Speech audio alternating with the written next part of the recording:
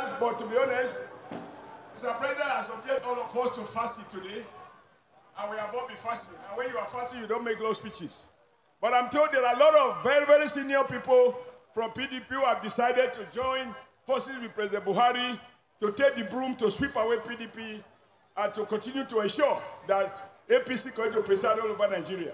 It includes my own brother, my friend, who comes from my own clan, Harry Duke Tenebe. He's the former organizing secretary of PDP. And we also have former vice chairman, PDP, and leader of Edo North of PDP. We also have my brother, Chief Oshiomhole Godwin. He's also former council chairman and my very dear friend. And we have quite a number of other leaders who have come. Tony Ilwobe. Ilwobe means I don't do bad. And in fact, once you have joined APC, all your sins are forgiven.